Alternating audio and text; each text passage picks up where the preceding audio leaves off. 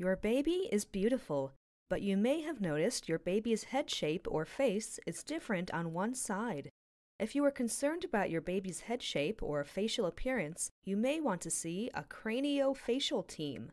A craniofacial team is a special team of doctors who care for babies with cleft lip and palate, craniosynostosis, plagiocephaly, and other conditions.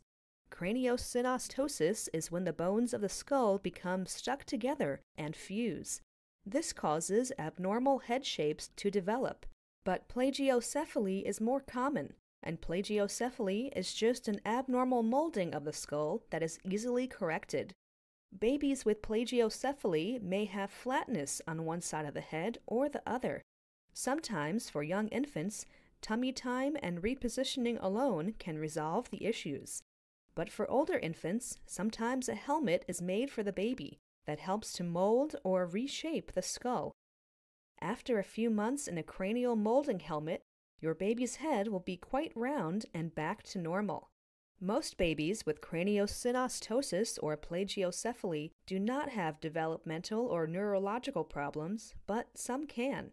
That is why we have a special team of doctors at the NJ Craniofacial Center to help care for your special baby. With the help of pediatric physical therapists, nurses, and our team of doctors, we make the process as easy as possible.